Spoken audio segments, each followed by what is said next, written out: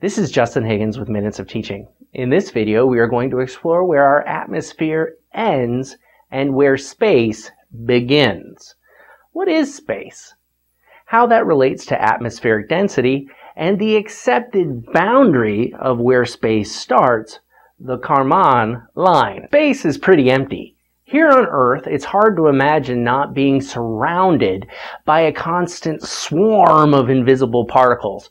We can feel those particles by spreading out our hands and shaking them like this.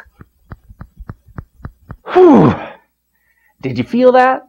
What you felt is the atmosphere of Earth. The atmosphere is like an ocean of gas that we live in.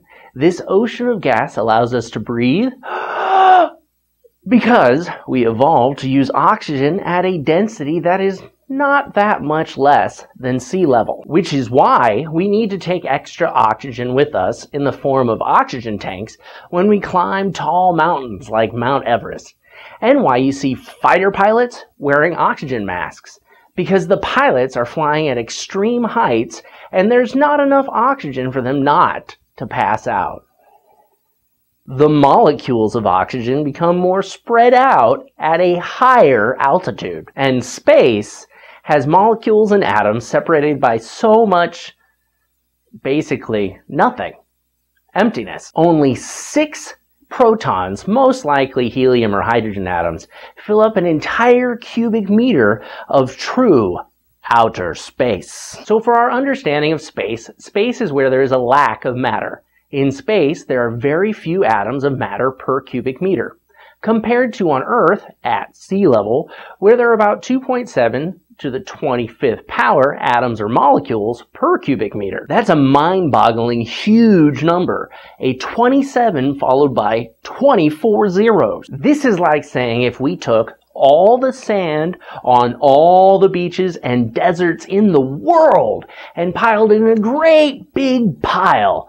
A single grain of sand would contain more matter than the vacuum of space compared to all the other sand for the entire Earth. And that's making a huge assumption that we are only talking about the smallest element, probably hydrogen, maybe a little bit of helium thrown in. Space is empty. Lucky for us, matter likes to clump together due to gravity, which is why we have atmospheric density. The gravity of Earth attracts all the gases that make up our atmosphere, compressing it the closer we get to Earth's surface. It compresses so much that this much mass,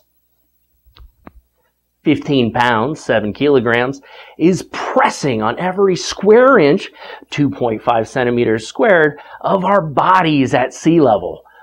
When we observe atmospheric density, it becomes exponentially less and less the further we get from the surface of Earth, due to the universal gas constant. It may not be apparent while standing on the surface of the Earth, but if you've ever been on an airplane flight, you have felt the gases of Earth becoming further apart. This is why our ears pop. Or when we drive up into the mountains, the atmospheric density decreases exponentially as we get further from the Earth's surface. Again, our ears pop. Did you know that we can make our ears pop by yawning? And when we talk about yawning, other people tend to yawn with us. The further we get from Earth's surface, the less the Earth's gravity compresses the gases around us, and the closer to space we get. There really isn't an end to this relationship. There will always be some gases around us, no matter how far we are from Earth. The question is, where does space start? As humans, we need a defined line between our atmosphere and space, just like a finish line. And this line is determined by the Karman Line. The Karman Line is the point where using the atmosphere to fly, like airplanes, stops working. Airplanes use the difference in pressure between the top and bottom of their wings while they move. If there's not enough pressure, there can't be a difference in pressure and your airplane isn't going to fly. At about 100 kilometers above our planet, you stop being able to use the atmospheric density of Earth to allow for flight and start to mix lines between an airplane and a rocket that has enough velocity to achieve orbit. Concept Review. Space is the absence of molecules and atoms. The further apart the particles get from each other, the more in space we are. Our atmospheric density decreases exponentially as we leave the Earth. This is why we need oxygen tanks to climb Mount Everest.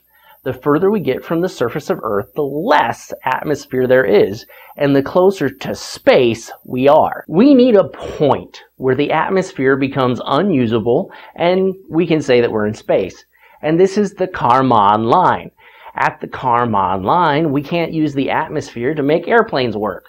At this line, about 100 kilometers above sea level, there is not enough atmospheric density to distinguish between winged flight and a rocket escaping the Earth. I hope you've learned something about where space begins and the Earth's atmosphere ends, and can see where science is in everything.